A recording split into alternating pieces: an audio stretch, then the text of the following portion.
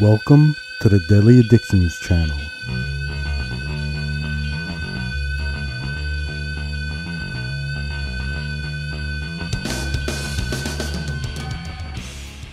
Greetings, everybody. I'm going to be doing a podcast that would fit into the sciences playlist and also my Foundations for Wellness. It'll be on an article called Building Resilience at Any Age. Now, right off the bat, I like to give credit to the person who wrote the article, but in this case, I couldn't find it. This is posted on the American Psychiatric Association blog. I will put the link in the description when this is posted. And I can't give the name because when I read something directly from an article or a website, I like to give the reference of whose words I'm using. All I could find was the references from Adriana Feder at the Biology of Human Resilience Opportunities for Enhanced Resilience Across the Lifespan. Cohen H., What is Resilience? Building Your Resilience, Brain and Behavior Research Foundation. These will be in the link if you want to look. But this was something that caught my attention and it fit nicely into two playlists. I think it's important to talk about and a stepping board for people to go and be inquisitive and look into things. Again, I wish I can give credit, but I can't. But I'll start with the beginning paragraph. And every once in a while I might interject a little bit of my thoughts. And that's how I usually do these things. So, resilience is the ability to adapt well to stress, trauma, tragedy, or threats, to bounce back from difficult experiences and to overcome adversity. Resilience is a complex and active process, influenced both by genetics and environment, with the potential to change over time. It is also clearly a useful and desirable quality as people across the globe cope with the COVID-19 pandemic. Well, this will surely date this article. Everyone has resilience, but some people cope more efficiently and bounce back more quickly from adversity, and our resilience changes as we age. Many years of research have identified a range of risk and protective factors in the face of stress and trauma. More recently, research is providing a better understanding of the biology underlying these factors such as stress response systems, neural circuitry function, and immune responses in interaction with genetic factors. A recent review of research led by Adriana Feder, MD, of the Icahn School of Medicine at Mount Sinai, looks at protective factors and promising interventions to boost resilience at various life stages. Now, I also recommend looking into the developmental stages of children and adults. So you can look into the cognitive development and it'll give you a better handle on knowing if you're having a child or you have a parent, some impairments that it might have, or even how to communicate better. And there are stages in general. There are always outliers, but you can look into that, to the cognitive development, through the ages and how people respond to information and learn. So I'll get back to the article now. For example, a brief intervention of families incorporating problem solving, social support, and meaning making, parentheses, the process of making sense of life events, was found to improve children's social interactions and decrease distress in both parents and children. Childhood is a critical period for developing a strong stress response system. A solid bond with a caregiver, a supportive environment, and family stability are key in promoting resilience in children.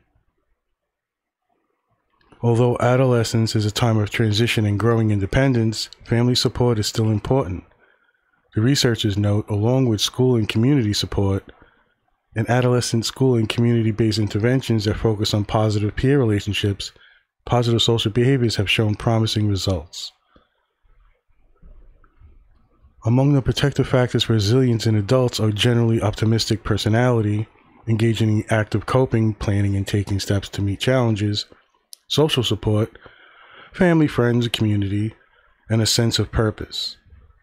Interventions that increase a person's sense of control and build coping skills have been found helpful. Good communication skills and problem-solving skills, which can be improved through counseling, are also important for resilience.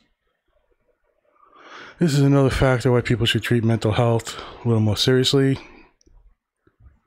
You think of it like people should treat, when you break up with somebody, you should treat that more seriously. Just trying to give you an analogy, like treat it as an event that needs to be worked through.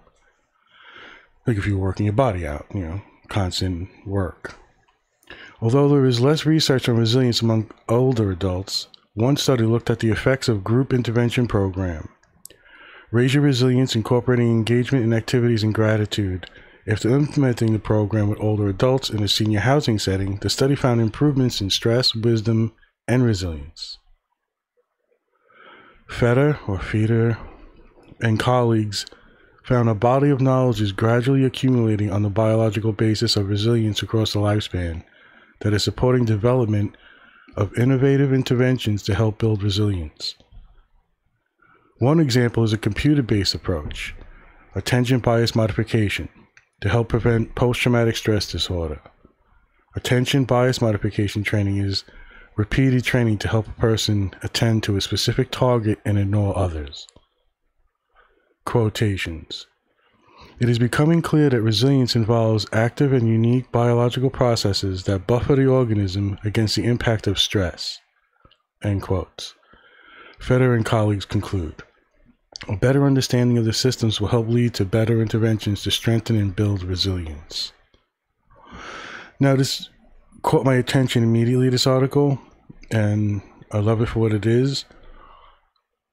And I think for short they call it the APA, the American Psychiatric Association. Will put awesome blogs like this for people who, like me, have been into psychiatry and neurology and human behavior for decades.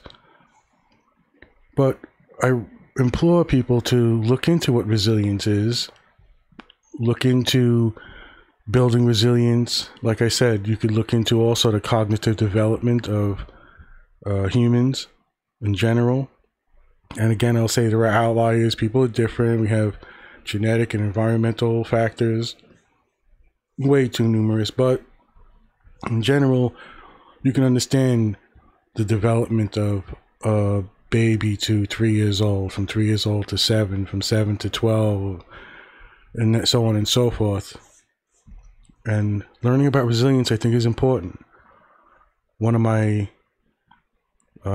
things I would love to see happen is people teaching breathing and meditative exercises, for it to be like a mainstream thing.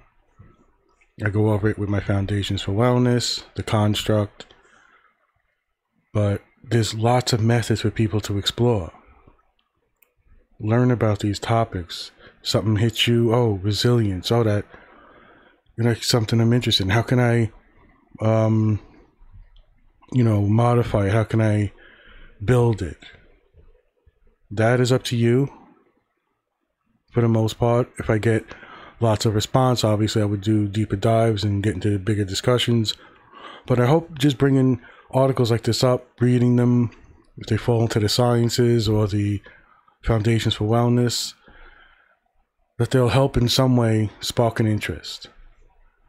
Learning how to breathe, meditate, become introspective,